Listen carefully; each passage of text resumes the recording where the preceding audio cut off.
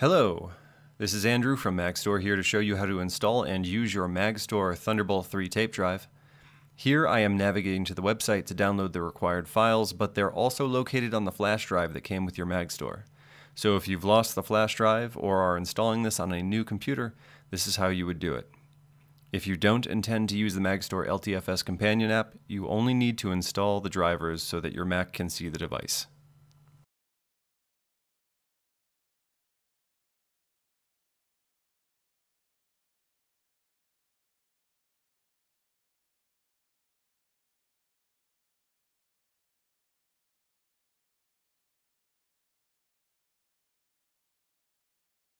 First, we're going to install the LTFS Companion app. There are 3 files you'll need to install before the app will function, not including the driver for the device itself.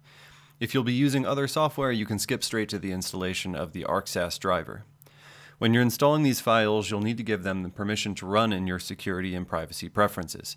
Your Mac will likely request that you open this panel automatically during the install, but in case it does not, you can get to it by going to the Apple in the top left corner of your screen, Preferences, and then Security and Privacy. Click the lock, type in your password, and then click Allow. Keep this window open to save yourself some time, since you'll be installing multiple files.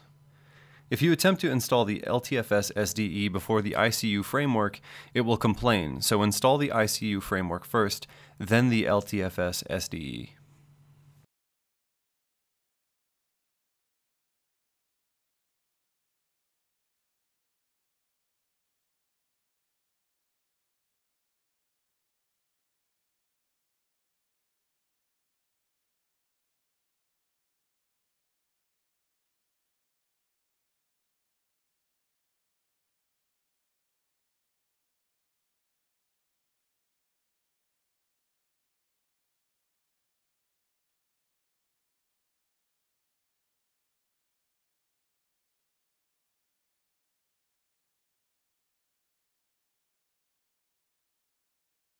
Next, we'll install the ArcSAS driver, which will allow the device to be seen. Just like the other installs, you'll need to give this permission. You'll be prompted to restart your computer after this installation. As of macOS Catalina, you need to install this driver twice in order for it to function. I won't show the second install, but if your device is not showing up and you're running Catalina, install the ArcSAS driver a second time and it should fix the issue.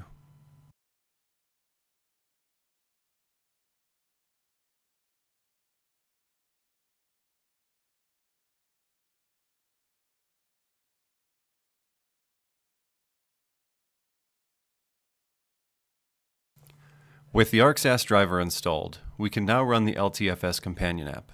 Open the Companion app and give it permission to run. This will be the last time you have to do this. Now turn on your MagStor tape drive and give it about a minute to fully initialize. You'll know it's ready when the drive has a solid green ring of light to the right of the eject button. I'm speaking of the physical Thunderbolt 3 drive itself, not the software. I am currently attempting to mount the tape. I've inserted the tape into the drive, but this mount will fail because the tape I've inserted is new and has not been formatted yet. This application is for mounting LTFS tapes. If your tape is not formatted for LTFS, it will not be able to mount using this application.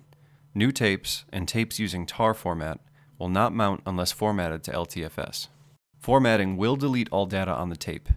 Any tape containing data will require that the Force Format button is checked in order to decrease the likelihood of accidental data loss. The Stay Awake button is more to show that the feature exists within the software than to actually be turned on or off. If it's causing some issue with your Mac, you can turn it off. However, having your Mac sleep while the tape is mounted may cause data loss, so it's safer to keep it on. A side benefit of using Thunderbolt 3 and our MagStor cable is that power can be transmitted through the cable, keeping your laptop alive while you back up your data. While you can remove hard disk drives and solid-state drives safely if no data is being moved, it's very important that you unmount tapes before turning off the device it's mounted to. Not doing so can lead to data loss on the tape. You should also remove the tape from the drive before you turn the drive off. Having it sit can put stress on the tape.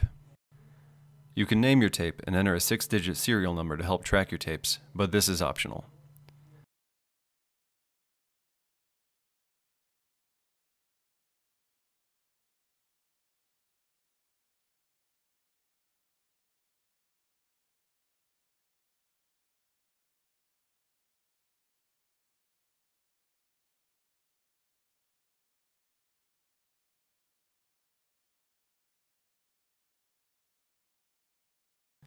Now the mount is working, but how do we access the drive from the computer? In the Finder, it'll act like a new drive connected to the Mac, but you likely want it in a more easily accessible location. If you select a Finder window and then click Finder, Preferences, under Show these items on the desktop, select Connected Servers. Hard drives and mounted tapes will now show up on your desktop for easy access.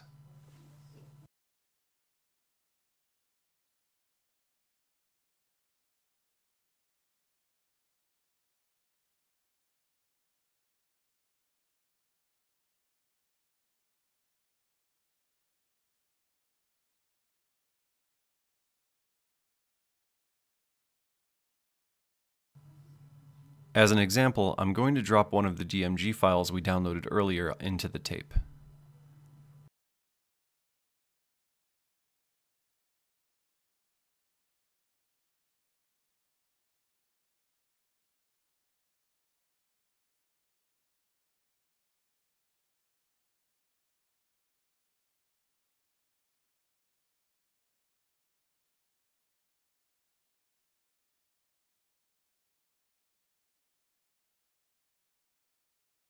Now I'm mounting a hard drive in the hard drive bay. This hard drive is formatted for Windows and I can't use it. I'm going to reformat it using disk utilities. Once again, as with tape, formatting will delete all data on this drive, but I was using this as a fresh install test and I don't really need it, so it's safe for me to format it. I highlight the drive, see that it's labeled as a SAS external physical volume. I have no other SAS devices and I see this drive is labeled NTFS, or the Windows file system, so I'm fairly confident that it's safe to delete this drive. So I click Erase and I rename the volume. Change the format to APFS, or Apple File System. I don't need the encryption. Alright, with that done, I can now transfer data to the drive inside of my MagStor. Something to note about the LTFS format is that items cannot be truly deleted unless you reformat the tape. This is due to the fact that the tape is written linearly. Once you begin taking space on the tape, you cannot free up space by deleting files. You can only reclaim the space on the tape by reformatting the tape. With a huge amount of storage and the use case of tape, this does not end up being a big deal, but it's something to keep in mind. I can transfer files between the hard drive and the tape drive as seen here. The speed of the hard drive will limit the speed of the tape drive in this case, as I'm not using a solid-state drive, but it works for what I'm doing.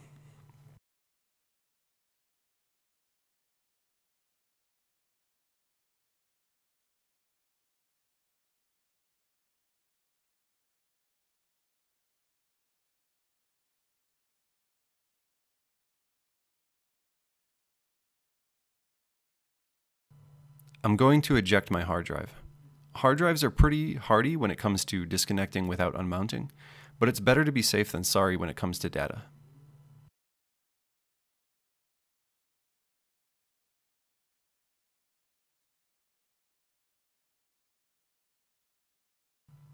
These two boxes are where the tape name and serial would appear had I entered one.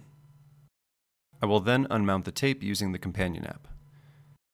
The LTFS app is great for shallow, low complexity data, but you're going to run into trouble if you try to use it for deep, high complexity data.